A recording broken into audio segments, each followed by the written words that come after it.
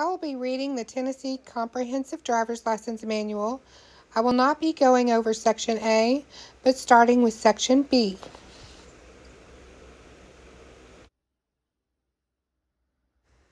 Introduction. This section is designed for all new drivers. Reading and studying Sections B and C of this manual will help prepare for the driver license and learner permit tests. The section explains Tennessee's licensing requirements, driving responsibilities, and basic rules of the road. All drivers need to know the information in this section to pass the driver's license test and become safe, courteous drivers. Alone, the guide will not teach you how to drive. Mastering driving skills is done with a good instructor and plenty of practice. In order to help users study, there are a few simple questions at the end of each chapter. These are actual questions from the driver's license test. There are many possible questions that can be included on the driver's license test. These questions are included to help you review the material and get a sense of what the test may cover. Study the chapters and test your understanding of the information by using these questions. Website resources. Additional study questions and practice tests are available as part of the online services at www.tn.gov/safety/. There are different practice tests that focus on specific areas of study. Practice test topics and the related chapters in this publication include Alcohol, Other Drugs and Driving, Chapters B-7, Guidelines for Driving, Chapters B-1 and B-2, Rules of the Road, Chapters B-4, B-5, B-6, and B-8, Traffic Signs and Signals, Chapter B-3. Be prepared for the driving task. To help you safely prepare for the actual operation of the vehicle, follow the tips below. There is much more to driving than just grabbing the keys and getting in the car. Give your complete attention to knowing the proper operation of the vehicle's equipment. Getting ready to drive. Vehicle condition. 1. Check around the outside of the vehicle. Look for small children, pets, and any other sort of obstruction. 2. Check the condition of the vehicle, windows, lights, body damage, condition of the tires, and potential fluid leaks. 3. Enter the vehicle, place the key in the ignition, and lock the doors. 4. Identify the location and purpose of all switches, gauges, and pedals. 5. Know the location of the following controls, even if there is no need to use them at the moment: horn, turn signals, emergency four-way flashers, headlights, on-off and dimmer switch, windshield wipers and washer controls, parking brake and release lever, air conditioner, heater, defroster controls, gear shift location, and clutch if manual transmission. Seat adjustments. Adjust the seat and, if equipped, the steering column for the proper driving posture. Align your body to your seat. Adjust the seat to a comfortable upright position. Do not drive with the seat in a reclined or semi-reclined position. This is dangerous and reduces both your vision and your ability to react to emergency situations. Be sure you are the proper distance from the steering wheel and foot pedals. The pedals must be easily reached. Have good clear vision through the windshield, each side window, and all mirrors. Your foot should move smoothly from the accelerator to the brake while the heel is kept on the floor. Your body should be about 10 to 12 inches back from the steering wheel, with or without an airbag. At this distance, an airbag would hit the driver in the chest if there was a collision. Sitting closer could result in serious head or neck injuries from an airbag hitting the chin or face. Do not move the seat so far forward or extend the steering column to a point where you cannot easily steer. The top of the steering wheel should be no higher than the top of the shoulders. Properly adjust seat head restraints to a level even with the back of the head. Head restraints are designed to prevent whiplash if hit from behind. Mirror adjustments. Adjust mirrors properly. Remember that all 3 of the rear view mirrors must be kept adjusted so that the widest possible view is given. Also, keep blind spots to a minimum. Adjust mirrors after the seat is adjusted correctly. Always adjust before driving. Outside mirrors should be adjusted to reduce blind spots and provide maximum visibility. Inside rear view mirror. Adjust the inside rear view mirror to frame the rear window. To To get the smallest blind spot at the right side of the car, turn the inside mirror so that only the edge of the right rear window post is seen. Left side mirror. To adjust the driver's side view mirror, seated in an upright position, place your head against the left side window and adjust the left side mirror. Set the mirror so you can just barely see the side of your car in the right side of the mirror, which is the part that is closest to the window. Right side mirror. Seated in an upright position, to adjust the passenger side view mirror, position your head so that it is just above the center console. Set the mirror so you can just barely see the side of your car in the left side of the mirror, which is the part of the mirror that is closest to the window. If the vehicle is not equipped with remote mirror adjustment controls, you may need assistance when properly positioning this mirror. After mirror adjustments, if you lean slightly backward and see more than a glimpse of the rear corners of the vehicle in your outside mirrors, adjust them outward. To make sure mirrors are in the correct position, let a car pass you on the left. As it passes out of the view in the inside mirror, you should see a front bumper in the outside left driver's side mirror. Before driving with these updated mirror settings, see how they work while your vehicle is parked. For example, you can parallel park along a street and see how passing vehicles move through your mirrors and peripheral vision. This can help you become oriented to the new settings before heading out into traffic. 6. Remember, even properly positioned mirrors cannot eliminate all blind spots. To reduce risks, make a final check to the side before attempting any lateral moves. Even with properly adjusted mirrors, always turn your head and check blind spots when you want to turn or change lanes. Safety belts fastened. Fasten and adjust safety belts both lap and shoulder if separate belts. Lap belts should be positioned firmly across the hips while the shoulder belt is firmly across the shoulder. Make sure all passengers are using safety belts or child restraints before driving. If you or your passengers are not wearing a safety belt or are not secured in a car seat or booster seat, you may have to pay a fine. Full details on safety belts and child restraints are found in the Protecting Passengers Drivers chapter. Starting the vehicle engine. Check the vehicle's owner manual to determine the proper way to start the specific vehicle. The following are basic tips that apply to most vehicles. 1.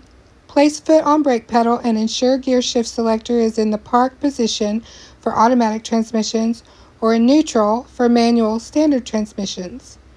Make sure the parking brake is on before starting any manual transmission vehicle. In vehicles with manual transmissions, the clutch must be depressed before the vehicle will start.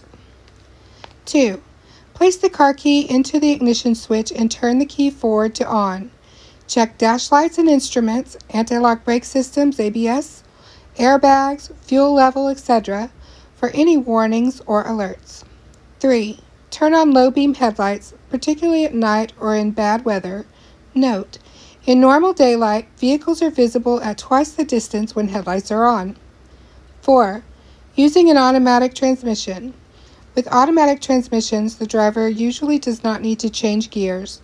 The vehicle is put into R for reverse when to back up and in D for drive to drive forward. Some newer cars have an O gear selection for overdrive, which is used for when driving on interstates or other expressways where there is very little stop-and-go traffic. Most automatic transmissions also have lower gears that will be indicated by an L, 2, or 1 on the gear shift indicator. These gears are generally not used except for special or emergency situations such as driving down steep mountain grades, slow-speed driving on icy or other slippery roads, emergency deceleration if there is a brake failure. 5. Using a standard transmission. With a standard or manual transmission, the driver can control the gear speed ratio and use gears rather than brakes to help slow down the vehicle. The following techniques for smooth shifting will help you handle driving vehicles with standard transmissions. Hold the clutch pedal all the way down when starting, shifting gears, and when speed drops below 10 miles per hour as you are coming to a stop.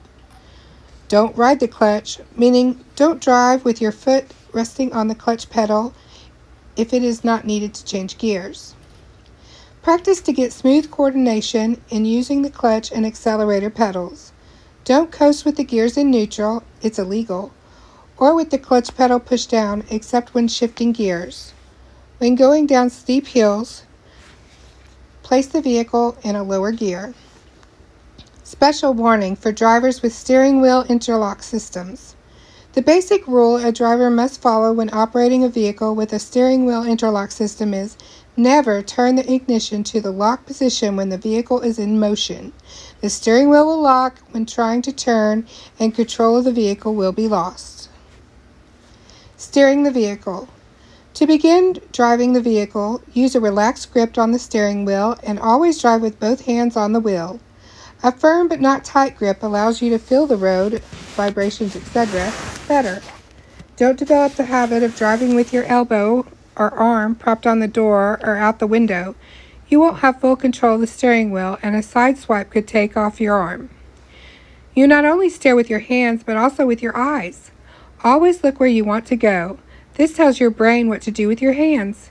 Your peripheral vision, i.e., your vision to each side, helps you keep your road position. The following information outlines the steering methods for safe vehicle operation. 1. Looking at the steering wheel as a clock face, drivers should place the left hand at the 9 o'clock position and the right hand at the 3 o'clock position on the steering wheel. This position helps avoid injury from airbag deployment during an accident. When using the turn signal indicators, headlight dimmer, and windshield wiper controls, hand placement will change. You should have a slight bend in the elbow when the palm of your hand reaches the top of the steering wheel. Never sit in a position where your elbows are locked in a stiff arm type position. Do not let the steering wheel slip through your fingers when turning steering. Reverse the hand and arm movements made during the turn when coming out of a turn. This counter steering makes for smooth turns and will also help in skid and when driving on snow and ice. 3. Do not cross your arms when steering or turning. It is okay to cross wrists while turning, but crossing arms may also cause clothing and jewelry to interfere with safe turning. Also, you would suffer more serious injuries should your airbag deploy. 4. There are 2 generally accepted steering methods: push-pull and hand-over-hand. The push-pull method is recommended because it slows down turning movements, making for a smoother, safer turn. It also keeps both hands on the steering wheel through the entire maneuver. Both hands move in an up and down motion on the sides of the steering wheel, the right hand on the right-hand side and the other on the left-hand side. Left turn. Start with your hands at the proper placement of 9 and 3 o'clock positions. Pull down with your left hand to approximately 7 o'clock and then push up with your right hand until it reaches approximately 1 o'clock. As your left hand pulls the wheel down, during the same movement you will move the right hand down to the 3 o'clock position so it is ready to take over. The right hand then pushes the wheel up as you reposition the left hand to repeat this pattern until you complete your turn. Counter steer to straighten out the vehicle. Right turn. Start with hands at the proper placement of the 9 and 3 o'clock positions. Pull down with your right immediately 5 o'clock. Then push up with your left hand until it reaches approximately 11 o'clock. Repeat this pattern until the turn is completed. Counter steer to straighten out the vehicle. The hand over hand. When turning the vehicle with this method, be careful to keep speed down. Steering this way crosses the hands at the top of the wheel. This method allows for quicker wheel movement, but there will be times when only one hand is on the wheel. Also, loose clothing or jewelry can get in the way, and the body can become unbalanced. For these reasons, the push-pull method is recommended for normal everyday driving. For a right turn, start with the hands at the proper 9 and 3 o'clock positions. Lean forward and grasp the outside of the rim at the 1 o'clock position with the right hand palm down. Lean back and pull with the right hand to the 5 o'clock position.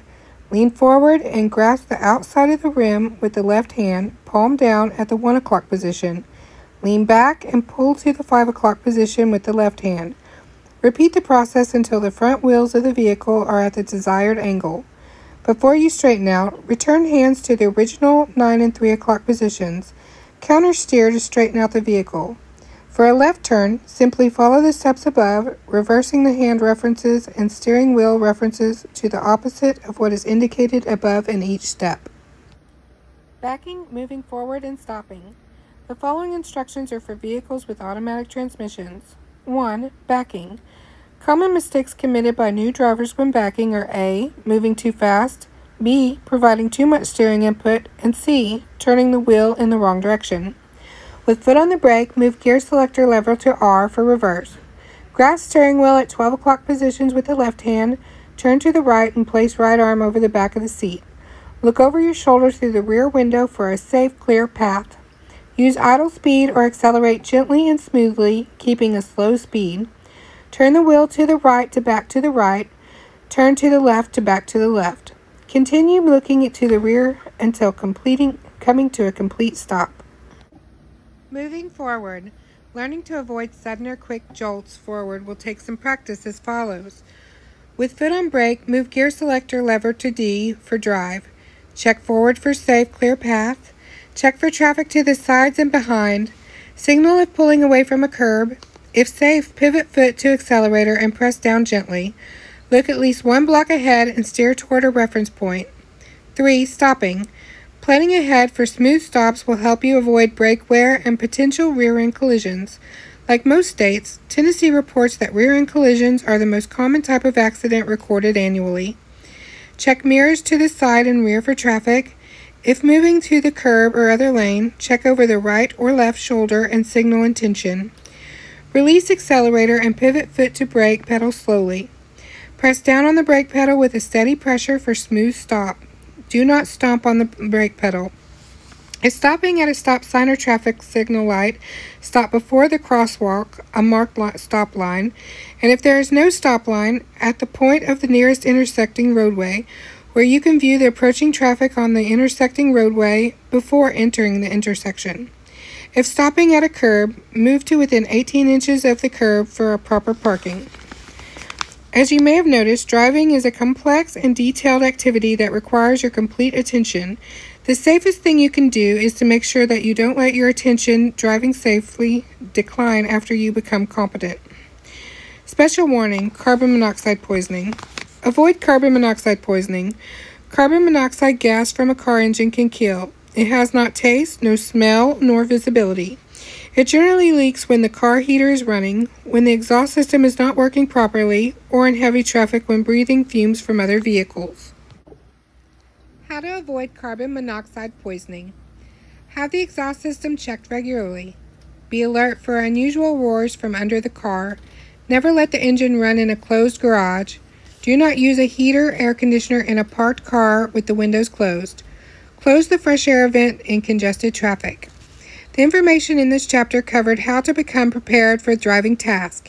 It will take some practice for new drivers to translate these written details into common habits for safe driving. Therefore, review this information frequently. Once you are comfortable with the operation of the vehicle, you will be ready to drive in various traffic situations, such as interstate driving. Texting while driving. Effective July 1st, 2009, drivers are prohibited from using a handheld telephone or handheld personal digital assistant to transmit or read a written message while the driver's motor vehicle is in motion. Violations can result in a fine not to exceed $50 and court costs not to exceed $10. Law enforcement officers, firefighters, emergency medical persons, and emergency management agency officers, when in the actual discharge of their official duties, are exempt from the provisions of the law. Operating a handheld phone in a school zone. Effective January 1st, 2018, it is an offense for persons 18 years or older to use a handheld mobile phone while in a motor vehicle is in motion in any marked school zone in the state, when a warning flasher or flashers are in operation.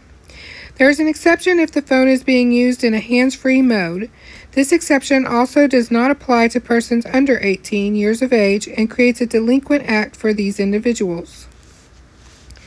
Video devices in vehicles. Careful planning and consideration should be given for the placement of a video device in vehicles.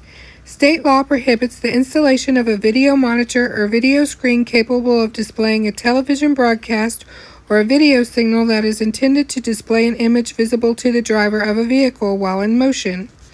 A navigation or global positioning device, a vehicle information system display, visual displays for the driver's view forward, behind, and the sides of the vehicle are not prohibited.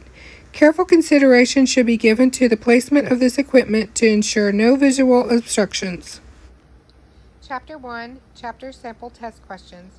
Here are some sample test questions. Because these are just study questions to help you review, you may receive a test with completely different questions, in whole or in part. The page number is shown for where the correct answers can be located for each question. Also, answers to all study questions can be found in the back of the book. 1. Properly adjusted seat head restraints. A. Are designed to prevent whiplash if hit from behind. B. Both A and C. Or C. Should always be at a level even with the back of a head. That's on page 27. 2. The driver should drive with both hands on the steering wheel approximately in the A. 9 o'clock and 3 o'clock positions. B. 11 o'clock and 6 o'clock positions. C. 7 o'clock and 5 o'clock positions. Page 28. 3. When adjusting the driver's seat for best driving posture, set the seat in the upright position where your body is about how far from the steering wheel. A. 6 to 8 inches. B. 10 to 12 inches. Or C. 18 to 24 inches. Page 27. Tennessee safety belt laws. It's the law. The use of safety belts, child restraint safety seats, and child booster seats are required by Tennessee law. These can help save you and your passengers' lives in the event of a traffic crash. Tennessee law enforcement officers can stop drivers and issue citations for failure to observe the safety belt or child restraint laws. Officers can stop and ticket drivers solely for disobeying safety belt and child restraint device (CRD) laws. A. Safety belts are required for all drivers and all passengers in the front seat anytime the vehicle is in motion. B. Safety belts are also required for backseat passengers in the following situations. If the passengers are under 17 years old. This provision no longer applies when backseat passengers are 18 years or older. If the driver has either a learner permit or an intermediate license, and when the passengers are between 4 and 17 years old. If the passenger is 4 through 8 years old and is shorter than 4 feet 9 inches in height, these passengers must be in a child booster seat at all times. Children in booster seats must be in the back seat of a vehicle if the vehicle has a back seat. The booster seat must meet federal motor vehicle safety standards as indicated on its label. Child safety restraint rules. Tennessee was the first state in the country to pass a child passenger protection law requiring children to be restrained in child safety seats, car seats, and booster seats. A. A child under 1 year old or any child weighing less than 20 pounds must be in a child passenger restraint system, car seat, that is facing the rear of the car. B. Children who are 1 through 3 years old and who weigh more than 20 pounds must be in a child passenger restraint system that is facing forward. C. Children who are 4 through 8 years old and whose height is under 4 feet 9 inches must be in a belt position booster seat system, child booster car seat, and wearing a seat belt. Note, these seats should be in the rear seat of the car if the vehicle has a back seat. All child passenger restraint systems, car seats, and booster seats referenced above must meet federal motor vehicle safety standards and be used consistently with the manufacturer's and the vehicle's instructions. D. Children are further protected by the law, which makes the driver responsible for their protection up to the age of 16. If children under age 16 are not properly restrained, the driver may be charged and fined $50 for a violation of the law. If the child's parent or legal guardian is present in the car but not driving, then the parent or legal guardian is responsible for making sure that the child is properly transported and may be fined for noncompliance. If the violation is one relating to not using a car seat or booster seat for children under 9 years old or whose height is less than 4 feet 9 inches, the punishment is greater. The driver can be charged with a Class D misdemeanor, required to attend a class on safely transporting children, and required to pay possible fees and fines. E. Provisions are made for the transportation of children in medically prescribed modified child restraints. A copy of a doctor's prescription should be carried in the vehicle utilizing the modified child restraint device, CRD, at all times. Safety belts save lives. Safety belt facts. Safety belts and child safety seats help prevent injury 5 different ways by 1. Preventing ejection. Ejection greatly increases the chance of death or serious injury. The chance of being killed in a crash by being ejected from a vehicle is 1 in 8. Safety belts virtually eliminate ejection. The belted driver stays inside the car and is better protected from injury. 2. Shifting crash forces to the strongest parts of the body structure. To get the most benefit from a seat belt, be aware of the following points. The lap belt should be worn low over the pelvis, with the bottom edge touching the top of the thighs snugly. The shoulder belt should be worn over the shoulder and across the chest, not under the arm or over the abdomen. Make certain that the shoulder belt is not worn so loosely that it slides off the shoulder. Pregnant women should wear the lap belt below the abdomen and the shoulder belt above the belly. 3. Spreading crash forces over a wide area of the body. Safety belts reduce the possibility of injury from hostile surfaces inside the car, steering wheel, dashboard, windshield, controls, etc. Even if the belted driver collides with some of these surfaces, it happens with much less force and often results in less serious injury. Keeping the body more closely in the proper driving posture. The belt keeps the driver in the driver's seat. The belted driver is better able to deal with emergencies and often avoids more serious trouble. 5. Protecting the head and spinal cord. The belted driver is less likely to be stunned or made unconscious by the crash, and it is better able to cope with the situation. Research has found that proper use of lap shoulder belts reduces the risk of fatal injury to the front seat passenger car occupants by 45% and the risk of moderate to critical injury by 50%. For occupants of light trucks, 60% and 65% respectively. Vital stats. In the U.S., a person was injured in a traffic crash every 13 seconds in 2015, according to the National Highway Traffic Safety Administration Traffic Safety Facts. In 2016, vehicle occupants were 32 times more likely to die in a crash if they were unbelted. They were 3 times more likely to sustain serious injuries if they were unbelted. Failure to use a safety belt contributes to more fatalities than any other single traffic safety-related behavior. Motor vehicle crashes are the leading cause of death for children ages 3 to 14. In 2010, an average of 6 children are killed and 463 are injured every day in the United States. Common fears and misconceptions about safety belts. Many people still have bad information about using safety belts. For example, safety belts can trap you inside a car. It takes less than a second to undo a safety belt. Crashes seldom happen where a vehicle catches fire or sinks in deep water and you are trapped. Only 0.5% of all crashes end in fire or submersion. Even if they do, a safety belt may keep you from being knocked out. Your chance to escape will be better if you are conscious. Some people are thrown clear in a crash and walk away with hardly a scratch. Most crash fatalities result from the force of impact or from being thrown from the vehicle. Your chances of not being killed in an accident are much better if you stay inside the vehicle.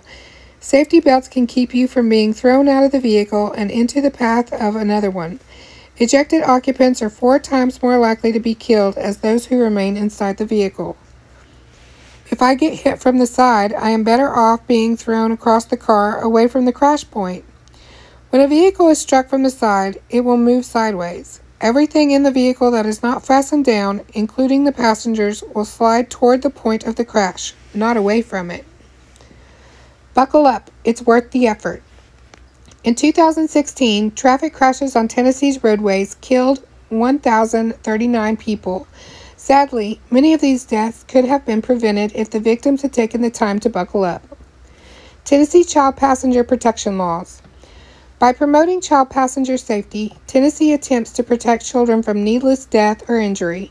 Many of these needless injuries result in permanent disabilities, such as paralysis, brain damage, epilepsy, etc. Why needless? Consider the following. Motor vehicle injuries are a leading cause of death among children in the United States, but many of these deaths can be prevented. In the United States, the National Center for Injury Prevention and Control reported 663 children ages 12 years and younger died as occupants in motor vehicle crashes during 2015, and more than 121,350 were injured in 2014. Infants under 1 year old who are properly secured in safety seats survive almost 75% of the crashes that would otherwise be fatal. Toddlers, 1 to 4 years old, who are properly secured in safety seats survive more than half of the crashes that would otherwise be fatal. The proper use of child restraint devices could prevent 9 out of 10 deaths and 8 out of 10 serious injuries to child passengers under the age of 4. If child safety restraint seats were used properly 100% of the time, the percentage of children who survive crashes would go up by 23%. Set a good example. Always buckle up. Think about what your child sees you do in the car. Do you wear your safety belt? Children follow their parents' examples. Studies show that children's behavior in the car improves when they learn how to ride in a child restraint device. Make it a habit for you and your child. Tips for using safety belts with children. When your child graduates from the child restraint system to safety belts, it is very important for the belt to lie across the correct area of the child's body. Basically, a child is big enough to use the vehicle lap and shoulder belt when 1, they can sit with their back against the vehicle seat back, and 2, their knees bend over the edge of the vehicle seat. The lap belt should lie securely on the child's upper thigh, low and snug around the hips. The shoulder belt should fit snugly across the chest and rest between the neck and shoulder. Never put the child's shoulder belt behind the child's back or under the arms. Belts to bones. The pelvic bone and the collarbone should bear the pressure of the safety belts. If the safety belt system rides too high on the child's stomach, or if the shoulder harness lies across the face or neck area of the child, go back to using a booster seat or a high back booster model that uses the vehicle's existing safety belt system. Airbag safety. Airbags can help save your life. Airbags combined with safety belts are the best protection currently available in a car, SUV, or truck.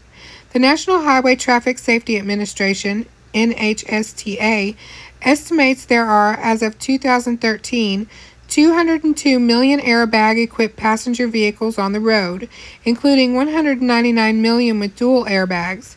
Between 1987 and 2012, airbags have been credited with saving more than 39,976 lives from information provided by the NHTSA. Remember, most tragedies involving airbags can be prevented if the airbags are used in combination with safety belts. Airbags were developed to prevent occupants from striking the steering wheel or dashboard. The airbag deploys and immediately deflates, faster than the blink of an eye. If you drive, own, or ride in a vehicle equipped with either a driver's side and or passenger side airbag, you should follow the following safety points. Airbags and children. Children ages 12 and under are safer in the back seat of the vehicle. The back is where it's at for children 12 and under. While airbags have a good overall record of providing supplemental protection for adults in the event of a crash, they pose a severe risk for children ages 12 and under. Research shows that children and airbags simply do not mix. Children are safer when they are properly restrained in a child restraint device or safety belt in the rear seat of a vehicle, regardless of whether the vehicle is equipped with a passenger side airbag. It is not advisable to place a child safety seat in the front seat of a vehicle when a passenger side airbag is present. Instead, the child safety seat should be placed in a rear seat if available. Infants in rear-facing seats should be placed in the rear seat, if available, of a vehicle with a passenger side airbag. If a child must ride in the front seat of a vehicle, such as a pickup truck, with a passenger side airbag, the seat should be moved back as far as possible and the child should be properly buckled up. Airbags in adults. Always wear the lap and shoulder safety belts. If you have an adjustable steering wheel, always try to keep it tilted down in a level or parallel position. Sit as far as possible from the steering wheel or dashboard on passenger side to give the airbag room to deploy and spread its energy. 10 to 12 inches between the chest and the airbag module is recommended by the National Highway Traffic Safety Administration, NHTSA. Other child passenger protection laws. It is illegal in Tennessee to allow any child under the age of 6 to ride in the bed of a pickup truck. It is also against the law to allow any child between the ages of 6 and 12 to ride in the bed of a pickup truck on any state or interstate highway. Cities and counties may prohibit by ordinance children between the ages of 6 and 12 from riding in the bed of a pickup truck on any city or county roads or highways. There are two exceptions. One exception to this law is when a child is being transported in the bed of a vehicle when it is part of an organized parade, procession, or other ceremonial event, and the vehicle must not exceed the speed of 20 miles per hour. The other exception is when the child is being transported in the bed of the vehicle is involved in agricultural activities. Special warning during hot weather: do not leave children or pets unattended in a vehicle. On a typical sunny summer day, the temperature inside a car can reach potentially deadly levels within minutes. Experts say the damage can happen in as little as 10 minutes. Even on a mild day at 73 degrees outside, an SUV can heat up to 100 degrees in 10 minutes and to 120 degrees in just 30 minutes. At 90 degrees outside, the interior of a vehicle can heat up to 160 degrees within several minutes. Heat exhaustion can occur at temperatures above 90 degrees, and heat stroke can occur when temperatures rise above 105 degrees. If not treated immediately, heat exhaustion can lead to heat stroke. With respiratory symptoms that are still developing, children are particularly vulnerable to heat exhaustion. Depending on the seriousness of the offense, a person can be charged with penalties ranging from a Class A misdemeanor to a Class A felony for leaving a child unattended in a vehicle. TCA Code 39-15-401 provides that any person who knowingly, other than by accidental means, treats a child under 18 years of age in such a manner as to inflict injury commits a Class A misdemeanor. If the abused child is 6 years of age or less, the penalty is a Class D felony. TCA Code 39-15-402 carries a possible Class B or Class A felony for aggravated child abuse and aggravated child neglect or endangerment. Class A misdemeanors carry a penalty of not greater than 11 months, 29 days, or a fine up to $2,500 or both. Class A felonies can carry a penalty of not less than 15 and no more than 60 years. In addition, the jury may assess a fine not to exceed $50,000. Remember, children should never be left alone in a vehicle, not even to run a quick errand. Be sure that all occupants leave the vehicle when unloading. Don't overlook sleeping babies. Children can set a vehicle in motion. Always lock your car and ensure children do not have access to keys or remote entry devices. If a child gets locked inside, call 911 and get him or her out as soon as possible. If you see a child or animal unattended in a car, be proactive and call 911. Chapter 2. Chapter Simple Test Questions. Here are some simple test questions because these are just study questions to help you review. You may receive a test with completely different questions in whole or in part. The page number is shown for where the correct answer can be located for each question. Also, answers to all the study questions can be found in the back of the book. 4. A child in a child passenger restraint system car seat should A. be facing the rear of the car if weighing less than 20 pounds and under 1 year old. B. be facing forward if the child is 1 through 3 years old and weighs more than 20 pounds. Or C. A and B. Page 31. 5. The lap belt should be worn A. at the abdomen for extra comfort. B. above the pelvis so it doesn't touch the top of the thighs. C. by pregnant women below the abdomen and the shoulder belt above the belly. Page 31. 6. The safest place for children 12 and under to ride in a vehicle equipped with airbags is A. the front seat, B. the back seat, C. the bed of a pickup truck. Page 33.